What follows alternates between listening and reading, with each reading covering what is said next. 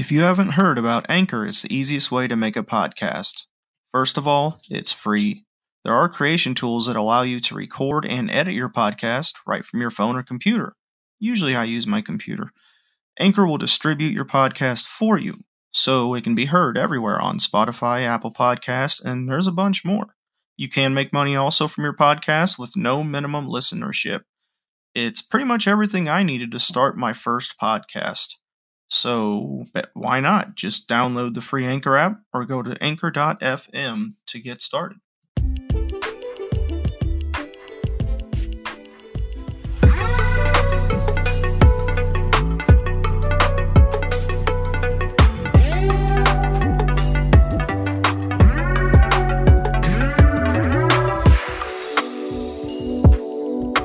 Welcome to another episode of Lore and More. This is episode 1, from Gilnean's start to when shit fell apart. The brief and crazy history of Gilneas before the roar. And by roar, of course, I mean the Worgen bitches. We start after the lame-ass troll wars versus, the human tribes kicking the crap out of some whacked-out trolls war. But before the crazy-ass Green Boys invasion. The kingdom of Arathor was led by my boy King Thoradin, king of the Arathi tribe. Now Thoradin is kind of a boss. In fact, he united the tribes of Arathi, Alterachi, and the Tirisfal into Arathor, and started the capital city of Strom, which did pave the way for the Worgen capital. But the story of Thoradin and his badassery is a whole nother episode by itself. Anyways, during his reign, things were going great, and I mean great. Later, once boss man Thoradin went ghost mode and died, Arathor split into separate and multiple kingdoms. Damn, they were going big time with that expansionism. To the northwest were the kingdoms of Alterac, Dalaran, and Lordaeron. To the southwest was the nation of sea cruising boat type homies, the Coltiran. Well, they were like fishing and shit, I don't know, it's not important right now, so, moving on. To the far south, the mighty, and by mighty I mean, better than everyone else as usual, the city of Stormwind. Next.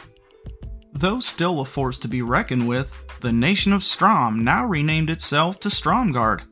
Okay. In the far west is the new nation of Gilneas, led by King Archibald Greymane. Now Gilneas is part of the southwestern Lordaeron areas.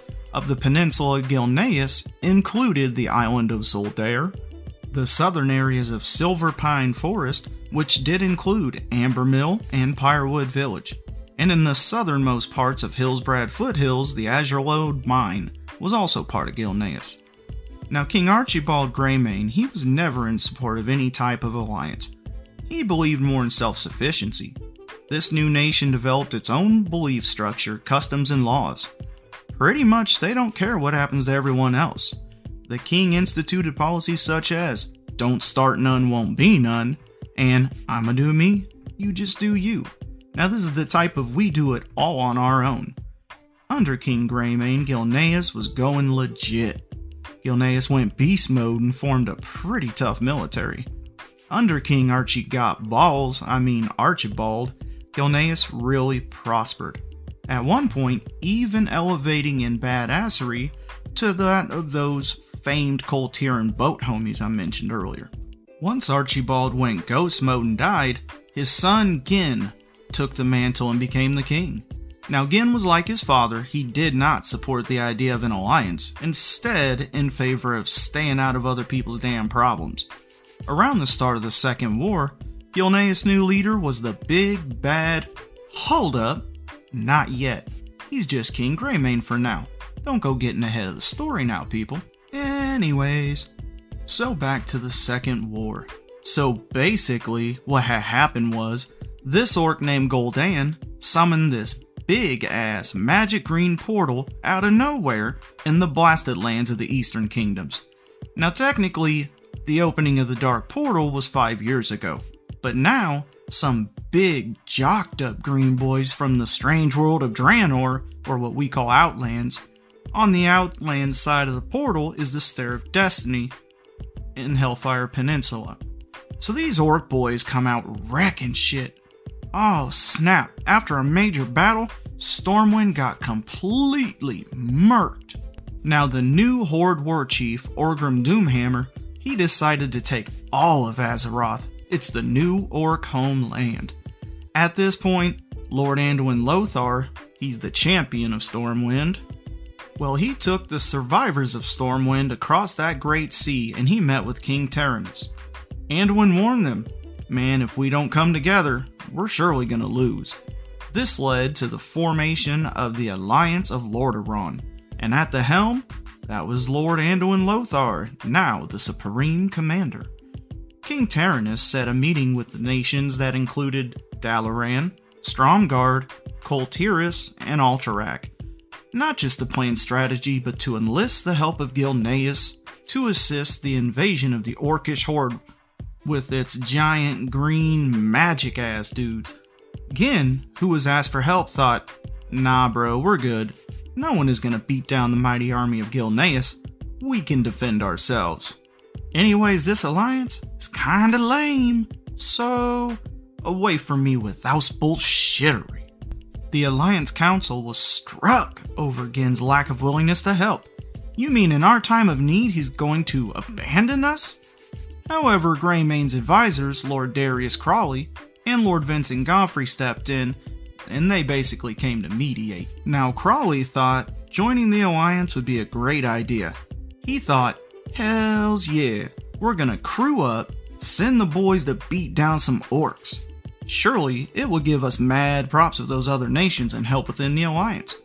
Now, Godfrey, who was not in favor of the Alliance, thought, hey, look bro, my boy Crawley over here's a little too hype. How's about we send like a few dudes to show up? They basically are gonna do nothing and bounce.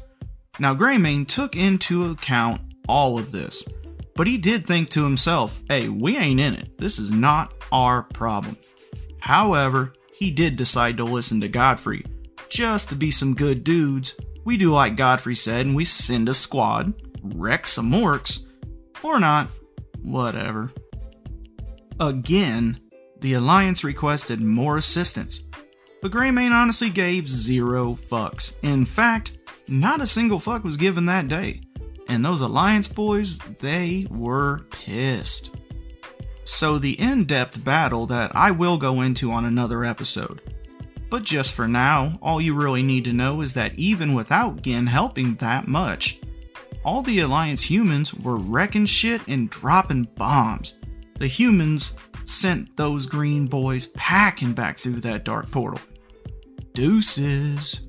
Now the real question with Gin Greymane, Lord Darius Crawley, and that Godfrey is, do we remain within this alliance? Now later we find out that Aiden Perenhold, the king of Alterac, was a traitor.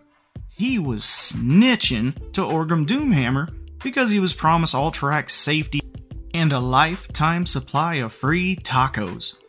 I mean, look, I'll do just about anything for a lifetime supply of free tacos. In fact, he arranged for his peasants to revolt, and this was to cover up the fact that the Horde's mining operations were going on in Tyr's hand. Really? Now that shit furthered Gin's distrust of an alliance. In fact, all Gilneas got for getting involved with this nonsense was a bunch of dead Gilneans from the small force he did send. And the alliance, man, they taxed that ass. They made Gilneas pay up mad loot. They were expected to pay up to rebuild the homes for those uppity ass Stormwind people. Gin thought, we have what? You want us to pay to build Netherguard Keep now? And orc internment camps for those green boys we couldn't get rid of. Say what? Man, Gin was mad pissed, bro. Honestly, Greymane is like, WTF, man. I knew these alliance were whack. We are not paying for these camps full of murderous orcs. I vote we kill them all. Murk them. However, the alliance changed, and they decided to follow Tyrannus Menenthal. He chose to have mercy on these creatures. Now Gin, he did not like this, not one bit. Gen's decision was made. Look, man, on behalf of Gilneas, we are out. And he was. Old Gen, he bolted on those alliance chumps. So then Gen had an epiphany. He thought, how about we lock this kingdom up? Boys, he thought, we are building a wall. Like a big ass wall. And we are going to separate from these alliance losers. What he did not consider was the amount of gold and labor just to build it. So once they did the books, they did the paperwork, some calculators and stuff, no way can we afford this. And Gen thought, but man, I really want this. Wow! Now basically imagine Gen Greymane throwing a temper tantrum that the likes of my 7-year-old Aubrey whenever I take her tablet away. He was not happy. Well, his boy Godfrey comes up with this great idea. Hey, psst, bruh. Why not build it into the natural mountainside? So we don't have to spend near as much. We don't have to do near as much labor. It's a natural wall already. I mean, it will cut like half of our nation out of this. And a lot of people will get locked out of our nation. But, they be aight. Not to mention Godfrey, he really didn't care all that much for those areas because they were controlled by Lord Darius Crawley. And that fool, hey, he's pro-alliance and his ideas are whack. His helping, honestly, is what got us into this. So losing those boys, not that big of a deal. So Gen figures, hey, I'll holler at my boy. He'll understand. He's part of the crew and it's for the safety of Gilneas. So now that Godfrey got his way, Gen takes the idea and he goes, and he meets with Crawley. Basically, he rolls up and says, see, what had happened was, look, we building a wall, right? And most of your lands are going to be outside of that wall. Cool? Crawley took one look at Gen and thought, are you for real, bro? Crawley was pissed. I mean, of course he was. He and Greymane, they were boys, they were friends from like forever and a day ago. And now he just cuts me and my people out? What the hell, man? The people of Pyrewood Village, they were hella angry. They were the ones being outed and this just was not cool. But no matter what they did, no matter how hard they fought, I mean, these boys crewed up. They're throwing rocks, they're throwing fights, man, they got picket signs and they're doing this. Hey, we matter here. You can't take us out of Gilneas because we are Gilneas. But no matter what they did, that wall was built. Damn. Now at this point, Gen and Crawley, all they had remaining between them was friendship. I mean the little that was left to maintain some tidy little peace. But these dudes outside the wall, rightfully so, they were ready to riot. They were not at all happy about this stupid wall. So basically, with the people of Gilneas about 2 inches from a civil war, all of a sudden these dead-ass Scourge dudes roll up like a beast. Man, they're snatching up everything in their path through Lordaeron. This is called the Plague of Undeath, and it was kicking ass. Taking names. All the people outside the wall, they were straight up getting murked. While the military is basically being useless, these people, the only thing they can do is go to this wall. So they went from holding picket signs to pitchforks and baseball bats. These Scourge dudes are seemingly invincible. I mean, they're getting slaughtered by the dozens. They run up to this wall and they're begging, they're screaming.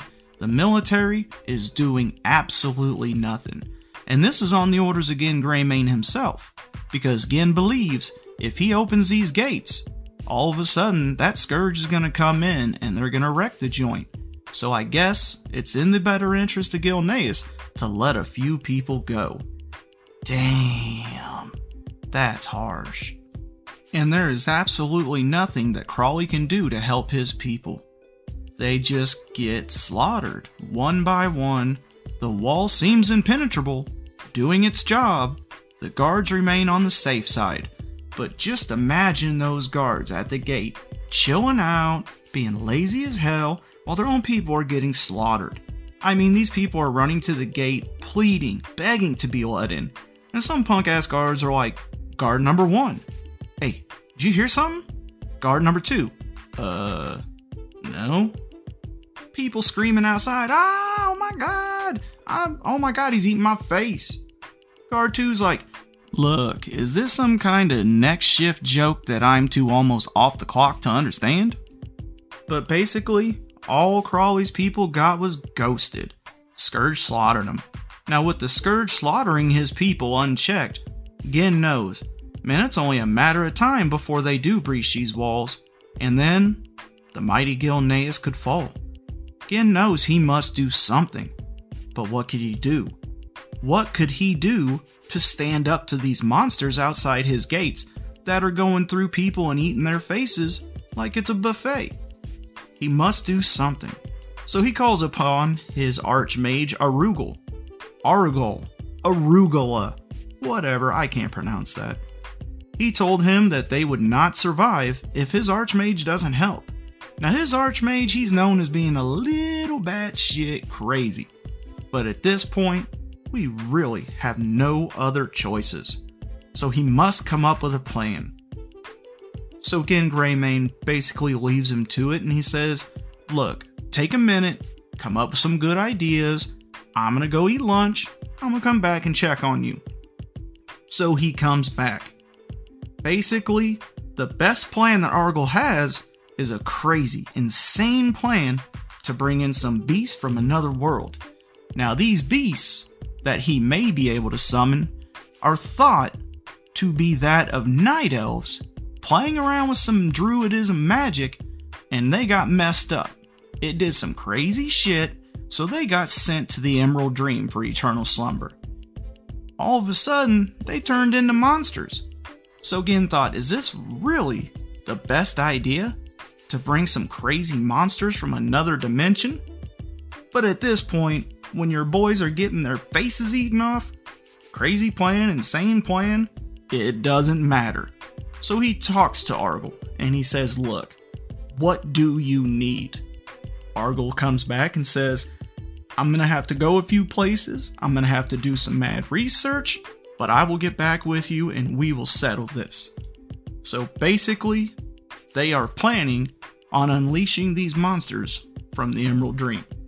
Now in our next episode, Worgen galore becomes Gilnean gets tore. Now I would like to take a minute to say thank you to everybody who checks out this podcast. Now this is a work in progress and it's a fairly new thing. So thank you for just taking the time from me to you. CoryAdam. Peace out.